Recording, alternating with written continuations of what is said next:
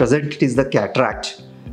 60% of them are having cataract. That is the number one cause for blindness. The next comes is refractive error, that is the glasses.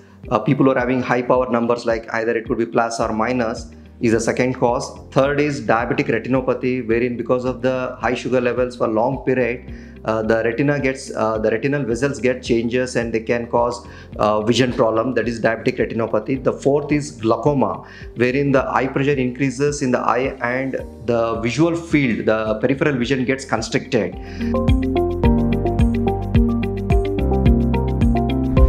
Most of the patients, they come very late to us, especially diabetic retinopathy patients. They feel the vision is good, why we should go to the hospital, but it's not like that. The diabetic retinopathy patients, the people who are having good vision, the changes are going to happen from the periphery in the retina. So people who are diabetic, they should get checked every 6 months for the checkup. And people who are glaucoma, after 40 years, everybody should get checked, their eye pressure, their vision,